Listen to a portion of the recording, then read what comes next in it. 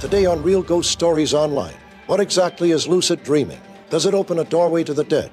Are we able to communicate with others living or deceased in our sleep and take in messages from the grave? That's what we ask today on another exciting edition of Real Ghost Stories Online.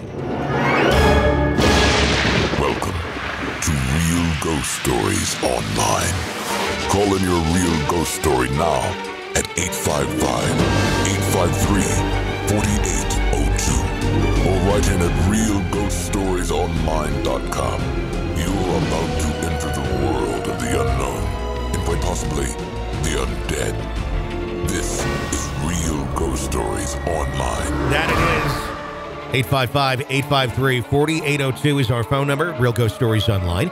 Share your real ghost stories with us. Of course, you can write in at realghoststoriesonline.com. And if you want to access all of our bonus episodes, all of our regular episodes as well, with no commercials, and get the archive as well, which is the world's largest audio archive of ghost stories, let's check out ghostpodcast.com or Patreon. Patreon.com. Search Real Ghost Stories. Patreon.com/Real Ghost Stories. Get access to all that bonus stuff. All of it ad-free as well, and help keep us on the air and enjoy all the extras. It's Tony and Carol with you on today's episode of the program as we enter the month of February. Is that where we're at? What? Yeah. Now, I always said February growing up, but I learned later it's February, correct? February, yeah. Yeah, it's hard to... February. It's like brew. February. I don't know. I used to hate when I would read commercials and you had to say February. Yeah. Because it's like, you didn't get to thinking about it. And then one person's going to say, brewery is a really hard one to say too. No, it's that. Yeah. Join us at the brewery. That one's hard to say, especially if if you've had a few. And that's always the best time to cut commercials. Because then the next day when you hear it on there, you're like, oh my God, like, that doesn't sound very good. Can I go redo that? Yeah. I just had, speaking of commercials, I have a client of mine that I've been doing stuff for years. And it's funny, he's a great guy, but every year we do the same song and dance. He sends me, it's a yearly business, sends me the scripts. They're always like way too long. And I was going to go, here's the amount of words they can be. Can't be more than that. Can we just read it faster? No, we can't. No, it's not going to sound right. It's not going to fit. No. Can you speed? No, we can't. You need to edit the script to go to this number. Okay. And it just amazes me sometimes, like what people will think will fit into time slots. I know. And argue like a 15-second ad. It was like literally 100 words. Now, to put this in perspective, 15-second commercial really should be no longer than like 35, 40 words. If you wanted to sound like audible and understand what's being said. But hundreds of words, in other words, like anyway. It's kind of one of those things. It's like when you go to a restaurant or a theater and it's sold out, or like the restaurant's on a wait list and you made a reservation for 8 people and you bring in 10. Yeah. They have a table for 8 people for you. They don't have a 10 top. Yeah. And then people all the time say, well, just add on 2 more seats. No. Like, you can't do that. Let me just extend the building over here for you. Or like, this is like, let me change space and time to make this work for you. I mean, because, the ones I had today, it's like they ordered a table for 2 and they ended up with a party of 15. Yeah, you can't. It's like, it doesn't work. Yeah. It's like, no. And the restaurant only seats 8. You know, it's like none of this will work, no matter any way you fold. Anyway, 855-853-4802 is our phone number here at Real Ghost Stories Online to share your real ghost stories with us. Let me take a quick sip of my tea. No, you sound all snobby like. Well, it's something that's keeping my voice alive right now. Okay. You were kind of bad last week, too. Yes. And it's still going on. To you. I know. I get this about once a year, although last year I didn't get it, probably because I was avoiding human beings. So when you're in a hole, you get less stuff. But now that we've been out a bit more, I got my yearly thing where I'm feeling like it's probably bronchitis at this point. So I'm going to get something at some point. I'm on hold, honestly, at this very moment with the doctor on call, and they may get to me by 4 a.m. So that'll be a fun call. Let's go to our first story. It says, hi, Tony, Harper, and Carol, and whoever else may be co-hosting. Love the show. Just started in mid-July 21, and I've been binging since then. Caught up to early February of this year. Oh, and Harper, you're awesome. You're so funny and ask great questions. Earlier today, I heard a caller that had talked about lucid dreaming and seeing her grandmother's deceased cleaning lady. It compelled me to share my story. I'm not sure if it was lucid dreaming necessarily, but I remember them vividly. In early 2009, my mom had passed away. She had a number of problems and was on life support. Had been for several days. It was obvious her body was shutting down. My dad and I had to make the horrifying decision to take her off. We decided it wasn't fair to any of us to keep her with no quality of life. Later that day, I was with my grandma, and I felt so guilty because I felt relieved. I asked her if it was wrong to feel that way. I was 27. Logically, I knew it wasn't. It had been a major stressor in my life, but I had to get an opinion. Of course, she said, no, it wasn't wrong. Completely understood. A few months later, I had a dream about Mom. It was just us doing our normal running around town we used to do on my days off. We were ready to get back in the car, and in the dream, I heard myself ask in my head, did I do the right thing? And the dream ended before I got an answer. Clearly, I was still feeling guilty. A month or two later, I had a similar dream, again ending with an unanswered question. A month later, I dreamed I was working in a hospital with a funeral home attached. Bizarre, and the images I saw were creepy, to say the least. I was looking around the hospital wing and saw my mom in one of the rooms, sitting in the hospital bed. Finally asked her, Mom, did I do the right thing? She looked at me and said, honey, it's okay. You did the right thing. I turned around so she wouldn't see the tears I was fighting back and the relief sigh I took. I turned back around and the bed was empty with fresh sheets folded at the foot of it. I was sad that she was gone, but I finally had my answer. Very well could have been my own mind working through my own grief and guilt, but part of me honestly thinks it was my mom telling me it was okay. Just because so rarely in dreams I can say or do exactly what I want. Often in my dreams I either repeat words and actions or I say or do things that don't make a darn bit of sense. Another dream about my mom earlier last year. In the dream, I was sitting on my bed watching television, and I felt someone plop next to me. Hi, Yaya, one of my mom's many nicknames for me. I said hi and asked her what was up. She said it was nothing, really. She was just there to pester me. She then asked me how life was going, and I said, Mom, you're dead. Aren't you omnipotent or something like that? Her response still makes me giggle. Honey, we both know it doesn't work like that. She laughed, and the dream ended. Thanks for reading my story. Hope you enjoyed. Keep up the awesome podcasts. Thoughts on all that? You know, I just think so often you do get messages through dreams. Mm-hmm. Not every dream's like that. I mean, I've had some batshit crazy dreams. No message at all, just batshit crazy dreams. Mm-hmm. But when you have that one that's really profound and you can't quit thinking about it, especially when it's one with a loved one in it who's passed, mm-hmm. I just think a lot of times there's messages in those for you. Because they can get to you when you're dreaming. Yeah.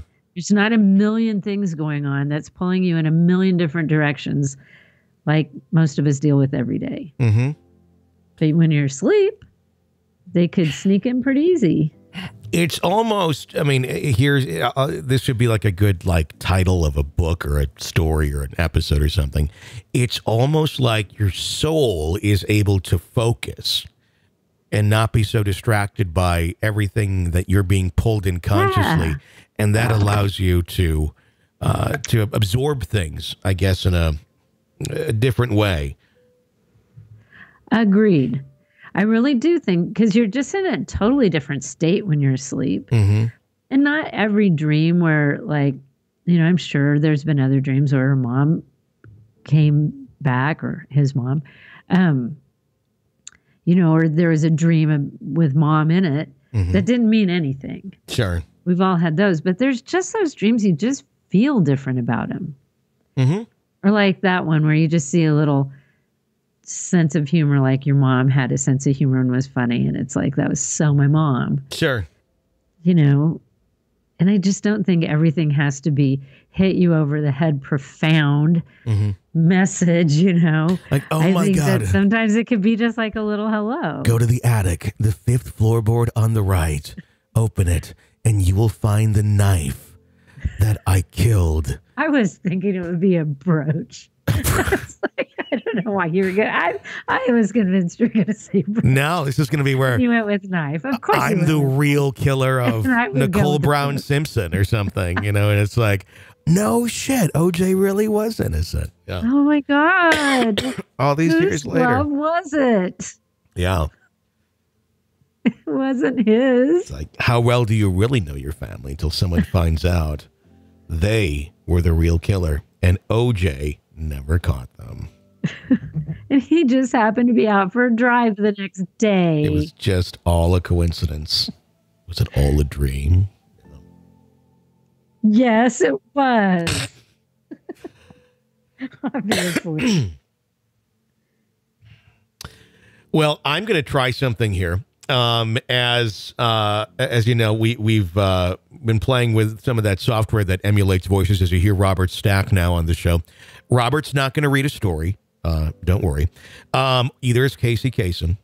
But what I love it though. What I've been working on messing around with is inputting a ton of my voice into this thing.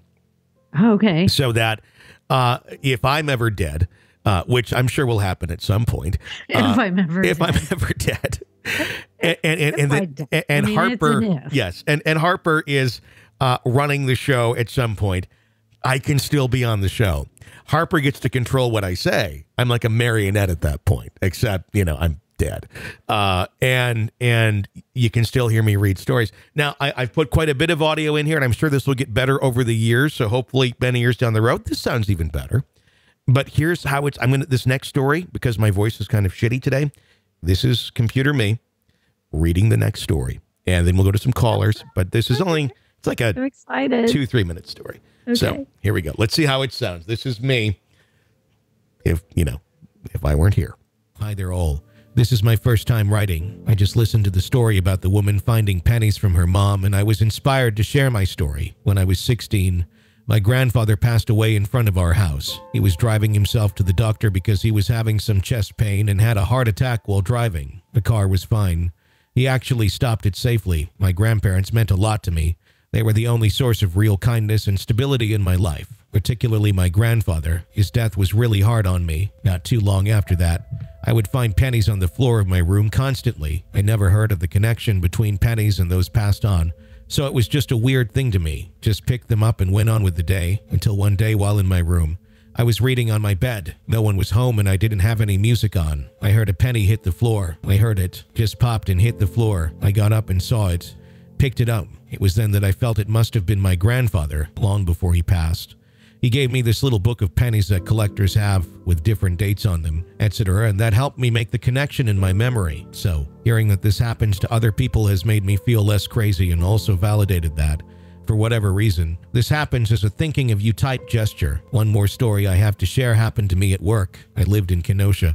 Why at the time, and I worked at an essential oils warehouse, packing and making all the smelly things. I was about 18. One day while capping some bottles with my boss, the subject of the paranormal came up. For a while now at the warehouse while working alone in the room. Out of the corner of my eye, I would see a man in a blue tucked-in shirt standing in the doorway. I would turn to look, and he would be gone. Happened a few times, but I never mentioned it to anyone. During the conversation with my boss, I said, "I've seen something weird here," and she said, "The guy in the blue shirt." I was a little speechless, as I didn't say a word about it prior, and I said, "Yes, you've seen him," and she just nonchalantly said, "Oh yeah, all the time," and just kept working like he was just a normal thing that happens. And that was it. So, thank you for your show. I appreciate not feeling crazy because this stuff happens to other people. There you go. A little computery. Good. Yeah. It's pretty good. Although Computer Tony doesn't have the ability to read it in that kind of creepy way that you'll do it. Well, I think I need to pause in certain places. Yeah. And that's the hard thing to do. I think if I inputted But it's good. a lot of just me reading in that style, it would do that. Because there's different ways of changing tones and stuff. I just threw a bunch of stuff in there and saw what would stick. No, it's good. But yeah. Because it sounds like you. I think there's ways of tweaking it. And I mean, I just literally copied and pasted. But there's other ways of kind of adding some of those things to it. But there we go. I just thought. Yeah, because it said Kenosha Y instead of Kenosha, Wisconsin. Yeah. Kenosha Y. But so, like, as far as that story goes, like, I'm one of those people with the pennies. Like, I find them all the freaking time. Yeah. All the time.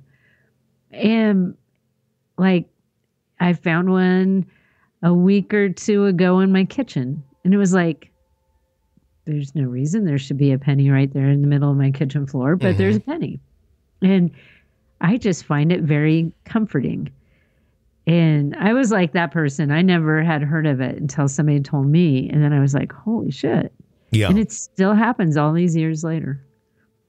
Yeah. It's funny because I have it sometimes too. And I never have change. Like, I don't use cash for much. So when I find one like around the house or something, I'm like, where did this come from? Like they're not in my pockets. Harper doesn't carry them. But it's just kind of weird. And cool. Oh, like, very much so. Cool. Yeah.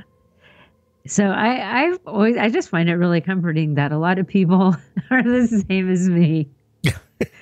and then the story about the guy, which I think is kind of interesting, that, you know, like, especially when you're at work, it's like, why is that guy just standing there? Oh, where did he go? Yeah. You know, that's because you're not planning on seeing a ghost at work. You just see a guy. And the fact that the supervisor, whoever it was like, oh, yeah, that. Everybody sees him. You see, I always planned on seeing a ghost at work, but I never got to. Well, where we used to work. Yeah. And I never saw one there. Other people did. Yeah. I would go downstairs because that's where our production rooms were, where we make commercials. And I would, be down there half the day. And that's where people would always talk about seeing people. And I'd go around and I'd turn lights off. And it's like something at some point, but nothing ever. Yeah. I never saw anything. You could feel something there. Like, I did not like to go down in the basement because it was dark down there. Yeah. I guess the only thing I ever had was the volume knobs. And we've talked about that, where the volume would just slowly turn up. Like, what the hell? And you go down to production rooms too sometimes. It would happen there too, especially if somebody left the monitor onto like the radio stations and you're hearing that through the speakers. I remember several Saturdays I'd get down there and it's like just blaring out of the basement. Like something turned them up. Yeah. Very weird. But yeah. And I never could figure. And like, I remember sitting there more than once, and and it happened with they even put new mixing boards in. Yep. And it still happened. Yeah. And like the last one, it wasn't like a slider where you pressed it up and brought it down. It was a knob. And so, but it had a little light next to it. So it lit up the louder it got. You could see the little bars. Yep. And I can't tell you how many times my headphones just start going up and I look down, I'm watching it. It's just turning itself up. Yep. It was the weirdest thing. And it happened 20 years. Yeah. I worked there for 20 years and it happened for 20 years. Yeah. I was there 10 and it did it. And it went from it did it in multiple studios, multiple different boards. Because at first I thought it was just a glitch on the one board. And I'm like, well, there's something wrong with it. But then it would happen in the other studios. It's like, wait a second. This is a little weird. But yeah. And it happened at random times. Like you're in the studio by yourself and it's happening. Like you're getting ready to talk. So you got your headphones on and then all of a sudden, or like people would be in the studio and you'd be talking and all of a sudden it would just go up to 11. Yeah. And everybody would be like, God, what are you doing? Yeah. Look at my hands. They weren't touching anything. I remember several times I'd be like talking to somebody in the newsroom, which was the next room over. And I have it cranked at all. You know, I just went to the next room, and then all of a sudden you start hearing it blaring, and then like next room, but there's nobody in there that's turning it up. You can go in there and you got to turn it down. It's that was Happen all the time. I always say like I never had anything happen in that building, but I guess I did. That was something. That was weird. 855-853-4802 is our phone number at Real Ghost Stories Online. Let's go to a caller. Hi. Hey guys, this is Karina. I've been wanting to call in for a long time. I have plenty of experiences, but I think I'll start with my favorite one. It's really positive. It was just really awesome to experience at such a young age. I had an aunt that passed away in the year 2007. I was really close with her. This is my dad's sister. She fortunately passed away in a really tragic motorcycle accident in the mountains of Alaska. She had passed away, and when she had passed away, I was in foster care with my two siblings. We got out shortly after and had went to go stay with my dad, and unfortunately at the time my dad was just struggling really bad with addiction and alcoholism, and he was not coping very well with the loss of my aunt. One night he was very drunk, really drunk. He was getting sick, he was completely incoherent but still conscious, and I was about 8 years old, taking care of him. It was probably 3 in the morning, rubbing his back, and from the living room couch where we were, while my siblings were sleeping, you can look straight down the hallway and you see my aunt's poker run poster with her picture on it, and my dad, he's an artist, so he had drawn out the design for the poster. And I'm sitting there, and I just felt so angry that my aunt had left. And out loud, as an 8-year-old girl, watching what's going on with my dad, who's struggling with the loss, and I just remember I kept saying, why did you go? Like, look at him. This is because of you. And I was young, so I didn't understand. It was my first experience of death with somebody close to me. And I felt more bad for my dad because of what was going on, and I blamed it on her. And for some reason, I had chills. I remember having chills, and I thought because it was cold, but it wasn't. It was the middle of summer. And I looked down that hallway from the couch where my dad and I were. I looked down the hallway, and at first I thought maybe, because, we had one of those older lights that are small and they kind of screw into the wall, not hang from the ceiling or anything like that. And I thought, okay, well, maybe I left that light on, but I had taken a closer look, and there was definitely no light. And as I looked longer at it, I was making out a form, but it wasn't like a clear, foggy type of form. It was a bright form. And my aunt, she always had really, really, really long blonde hair. And that's the first thing I noticed. I was like, okay, I can make that out. And it was almost like aura colors, almost like rainbow colors, not as bright and just glowing. But I could make out that it was a person. And she was standing, I still to this day believe it was my aunt. This was only a few weeks after her death. And she was standing by the foot of my bed because I had hung her poster for her poker run service right above my bed, the foot of my bed. And she was just standing there. What I thought she was looking at the poster. Now that I'm older and I kind of relive that memory, I feel like as if she was looking at me. I was there trying to help my dad grieve, trying to figure out what was going on, and just, I can't say that I, made eye contact or really even made out a face, but I know it was her form. She was very slender, very tall, and the hair. I'll never forget me realizing the moment that I made out that's her hair. I immediately felt calm. I didn't feel any fear. I felt calm, and I almost felt like she wanted to tell me it's okay, that it's okay. She's okay. She passed away peacefully in the hospital after the accident. It was just a hard death for everybody. My family's extremely, extremely religious, and I remember, praying at that moment, thinking I was talking to her, and I really feel like that was the one time I was heard.